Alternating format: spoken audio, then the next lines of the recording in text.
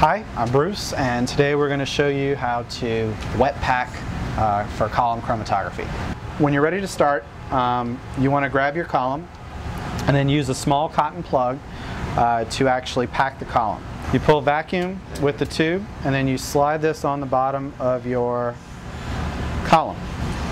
And then you just kind of tap it into place until the plug is now located in the bottom of the column.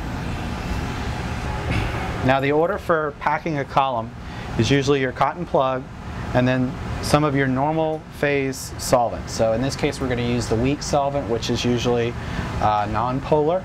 In this case it's going to be hexane.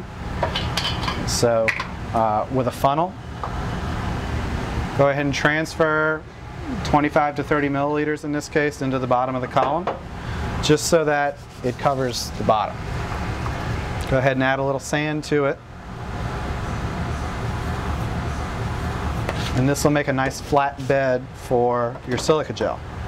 Now I usually keep wash bottles of solvents in my hood to rinse everything down. Just tap it slightly and you just want to make sure the sand is level on the bottom. So in order to do a wet pack on silica gel, you're going to add some solvent, in this case hexane, to the silica gel. And the goal here is to make sure that the silica gel and the solvent are free flowing. And once you're ready to load, go ahead and put your funnel on top. And then make sure everything is suspended by swirling it, and then slowly pour it into your column. You can run a gravity column, but most people don't have time for that. So a good way to speed up your column chromatography is to actually put an airline on the top of your column. Once you're ready to pack your column, you're going to take your pump adapter and place it on top, and then make sure you use a Keck clip to secure it.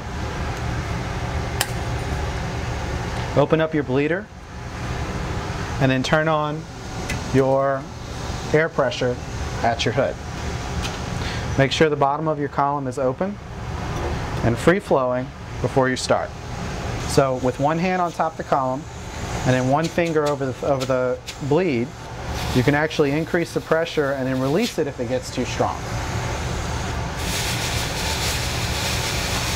Now one thing you want to watch for is where your silica gel level starts to collect. You want to go ahead and make sure the solvent level is very near to the top of the silica gel or at the top of the silica gel. And it's at this point you want to stop. So when you're ready to load your sample, go ahead and take a pipette and pull up an amount and then get close to the top of the column so you don't drip anywhere.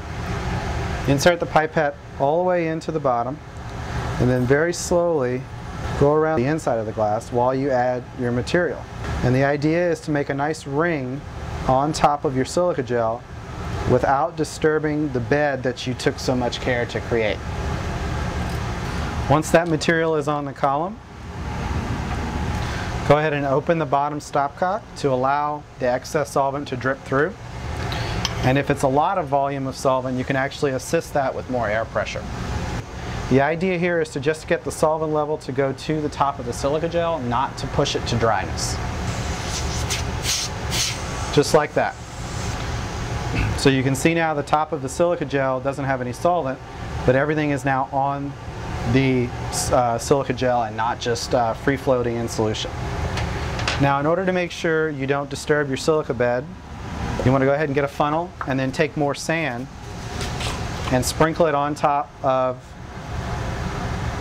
your silica gel bed, just dry. Anywhere from 3/4 of an inch to an inch is usually sufficient for a column this size. And then at this point you're ready to load more solvent on to actually begin running your column. So when you're ready, go ahead and add your solvent to the top, and you can see the sand starts to get wet as the air comes out of what you've packed. So now that we have sufficient or some solvent on top to go ahead and run our column, just remove the funnel and then resecure your airline. And at this point you're ready to begin.